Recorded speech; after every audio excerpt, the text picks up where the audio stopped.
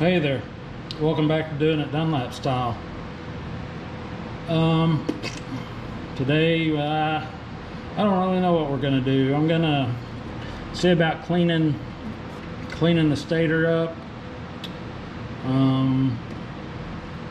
May possibly get into the water pump here, I'm not sure, but I'm gonna try to fix these stripped out bolt holes,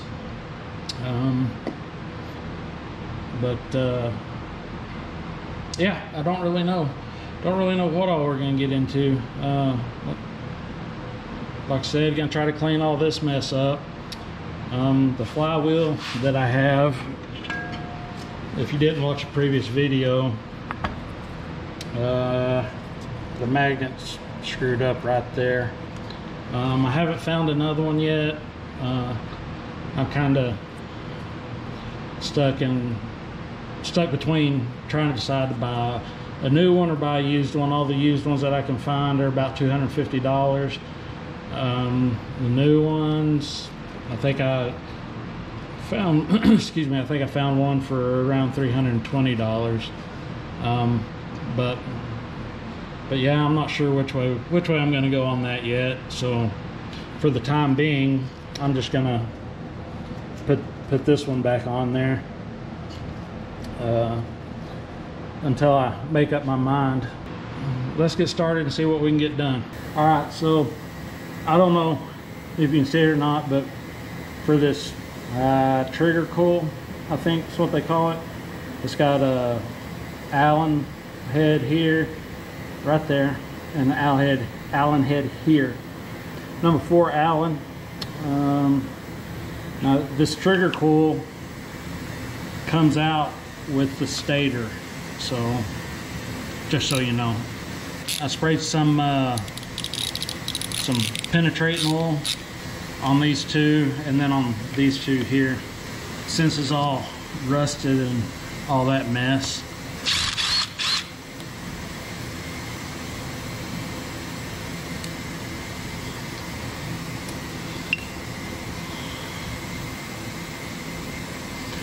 I mean, it was running. I'm assuming that the stator and the trigger coil are fine. However, I saw the last video, it wasn't running that good, and I don't really know why, other than, well, it was running better before I ever did anything with it, but I did run out of gas in the gas tank. So I'm thinking maybe there's some trash or something in the gas tank, and maybe that got in the carburetor and caused some issues. But we'll look into that sometime later. And these two bolts right here for the stator, those are both 10mm bolts. And then there's these three bolts right here.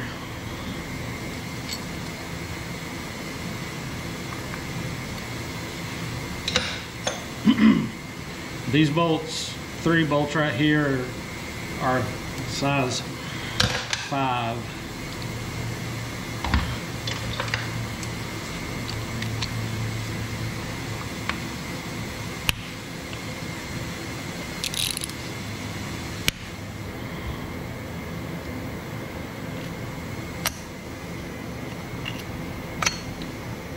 I didn't unplug the stator wires from I think the CDI is where it goes. I didn't unplug it or disconnect them. If you're gonna mess with it, you probably would want to do that, possibly, but I did disconnect the battery. So other than being nasty and dirty, I'm not seeing anything wrong with it.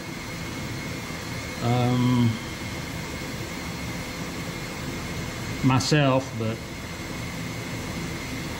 then again, I don't know much anything about this stuff, but if y'all see anything, feel free to say something in the comments. So do y'all see this water seeping out of these holes right here? Y'all, anybody know what that means, if anything? It has me puzzled. Yeah, I don't really think there should be water coming out of there. Let's try to get this cleaned up. Oh, that's okay. I'm not gonna make water clean this. I'm not gonna make water anyway. That's okay, let's time you.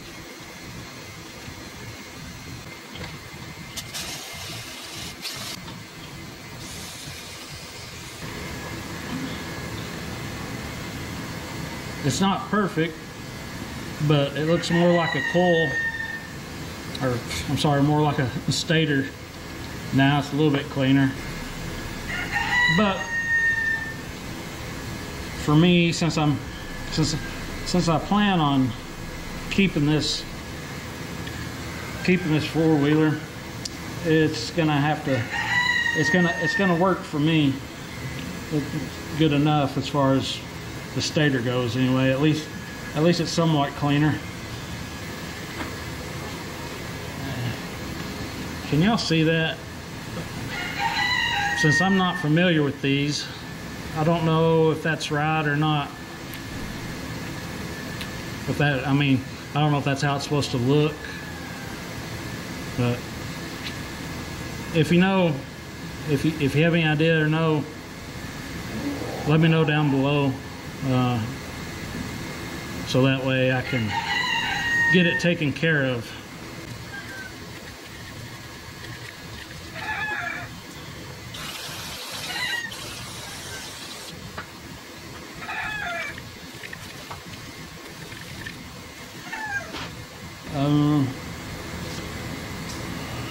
Let's see about fixing these stripped out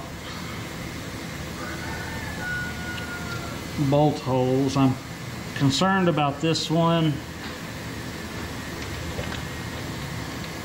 and this one because of the water coming out. I don't know, I really don't know if that's supposed to happen or not. So the only way that I know to fix these that are stripped out is to drill them out and tap them and use a what they call helicoil put in there. In the last video I showed these bolt screws here, and see, obviously they're different. So these, I had 3 of these in here, and they were one here, one there, and one there. And I thought maybe they were it was like that from the factory, but looking online, it shows all to have all the same bolts through here from everything that I found. So you probably already noticed that these are shiny and new. So anyway, I just ordered some more of these and see if they'll fit in these 3 spots, because I'm thinking these were just, they ran out of bolts. Somebody had been into it before and they found something that would work and put them in there. So I'm gonna try doing it the way I think it's supposed to be and use these. I don't know if y'all remember that from earlier, but I'm gonna go take a shot at getting it cleaned up. All right, here it is. It looks a lot better than it did. I just used a wire brush on just a hand drill and held it in my hand, or held this piece in my hand while I wire wheeled it. I think, did I say wire brush? I used a wire wheel and a hand drill. And it's pitted, but at least it doesn't have all that ugliness all over it. I got it now. Yep. Yippers. that up there.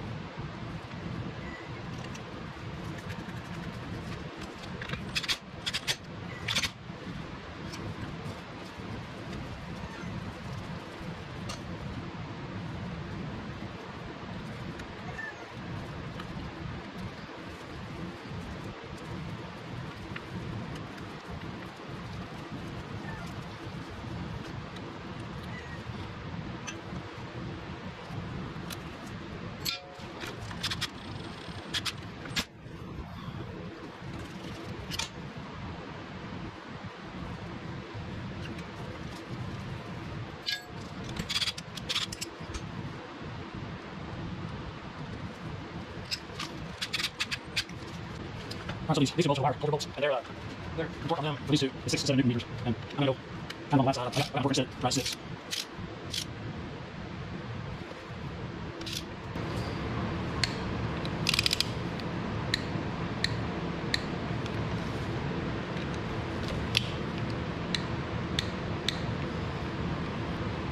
Trigger coil bolts are they're also 6 7 Newton meters.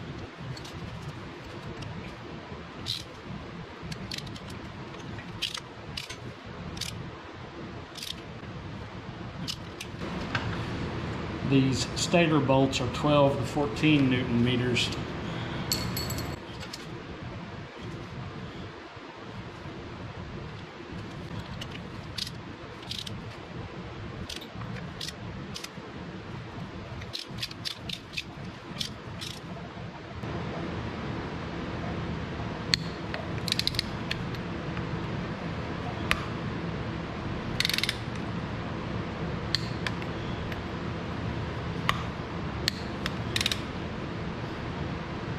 Just real quick, go over it again.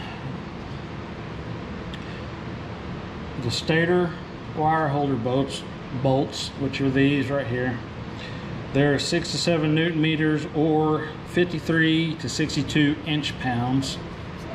Stator bolts, which is what I just did, these three right here, they're 12 to 14 Newton meters or 106 to 124 inch-pounds. And then the trigger coil bolts, they're 6 to 7 Newton meters or 53 to 62 inch-pounds. Let me see, what do we have next? I guess the flywheel, which I need to do some cleaning.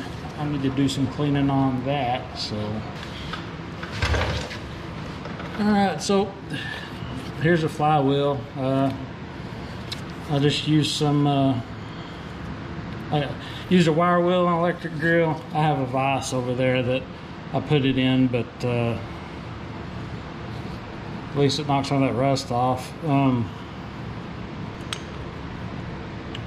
There's the Woodruff key.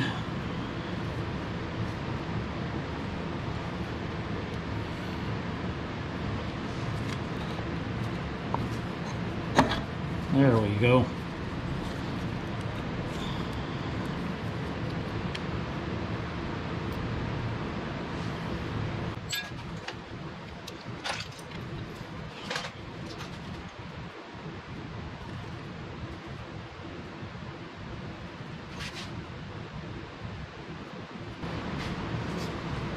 This flywheel nut, torque specs on it, it's 80 to 100 foot-pounds.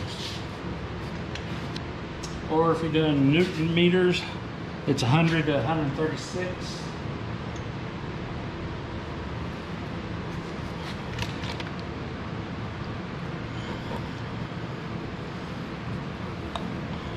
Uh-oh.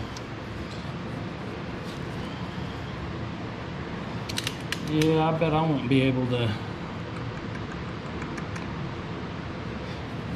I bet I won't be able to get that torque down. Alright, let's see. 80 to 100 it says.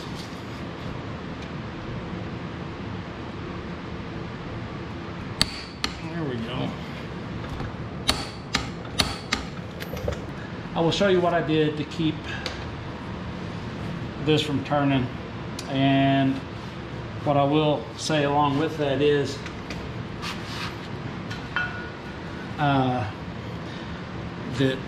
I probably wouldn't recommend it, but when you don't have the tool for it to hold the flywheel, you got to do what you can do. So anyway, I took this 1/2-inch drive breaker bar, and then you see right down, I slid it right down through there. See my finger back there? Anyway, I slid it right down through there and let it rest. Let it rest against the footrest right there. Actually, I think I had it across, sitting right there. But anyway, so that way whenever I was torquing it on the other side, this would twist this way, and this would act as a lever and would hold it, keep it from twisting. Like I said, I did it. Some people might say that that's risky, and I would agree. Something like that, if I broke that primary drive, then I'd just get another one, which I know there's some cheap ones out there, and then there's some really expensive ones, but that was a risk I was willing to take. So basically, you got to decide if you think it's worth the risk when doing stuff like that.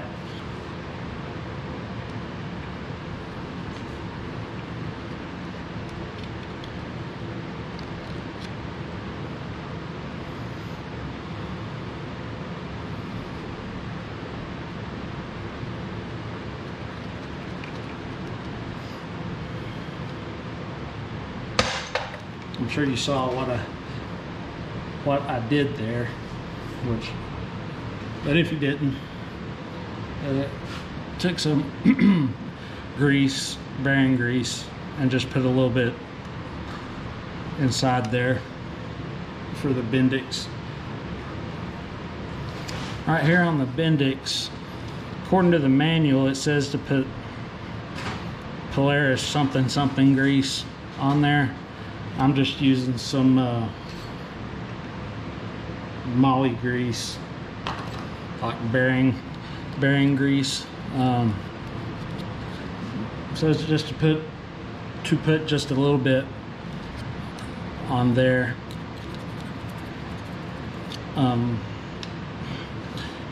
In the manual. So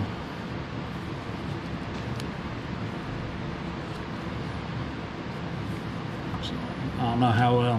Hopefully you can see that pretty well, but that's all I'm going to put on there. Try to make sure that I get any of the rest of it off of the Bendix anywhere else. According to the manual, you're supposed to have two of these thrust washers, one on this end of the Bendix, and then another one on this end. That's according to the manual, but I thought about just getting some. Oh, there you go. That's what happens whenever you don't pay attention. You haven't figured it out, which most of y'all probably already know what happened. If you haven't figured it out yet, I should have put the Bendix in before I put the flywheel on. Nah, I'll just lay a rag over it and do it like this. So I'm thinking somebody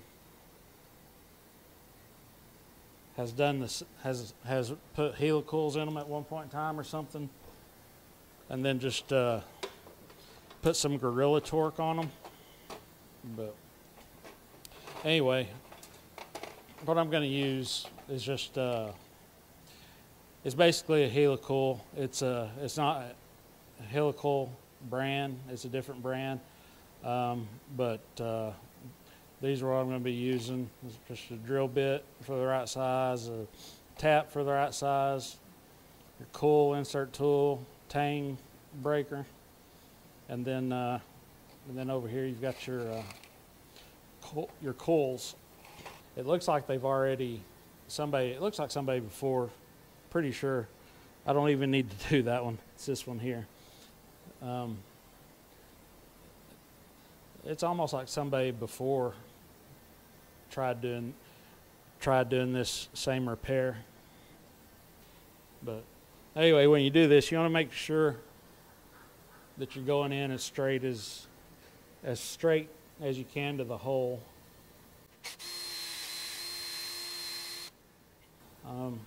I'm putting just a little bit of 3-in-1 oil on here on the tap. This for sure, you want to make sure you get started as straight as possible.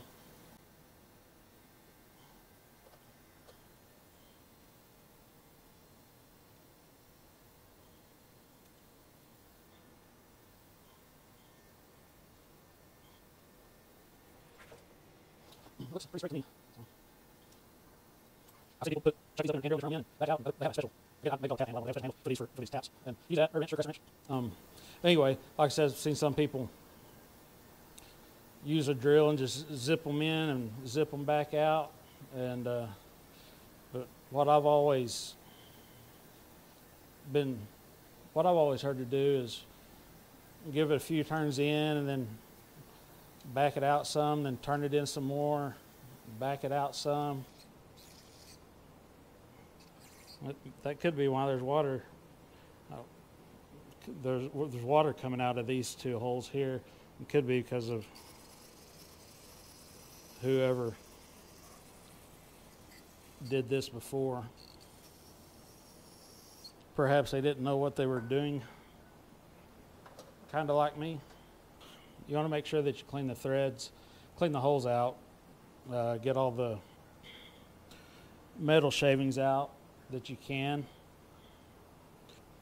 You want to make sure you clean the metal shavings out of the holes that you threaded. I just use brake parts cleaner. It'd probably be better to use air from an air compressor or something like that. But I'm going to put blue Loctite on these. If I had red Loctite, that's what I'd use. Supposedly, they say it's not necessary, but to use anything.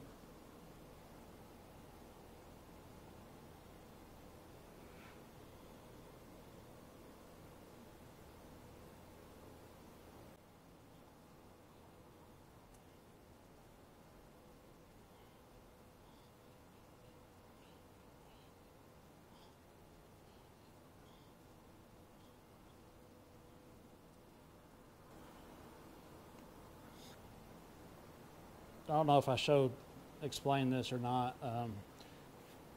If you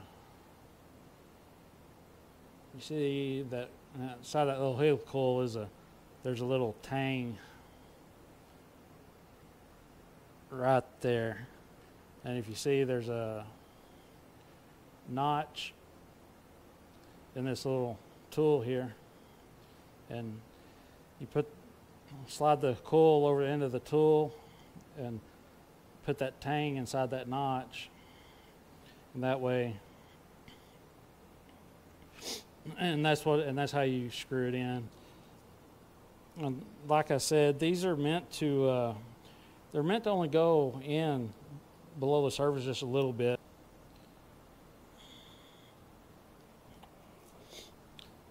I'm going to go ahead and put the cover, this flywheel cover, back on. I'm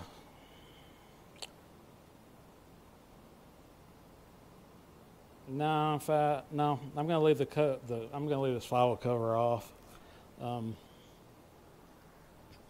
and just let that Loctite set up and cure and stuff, and hope that it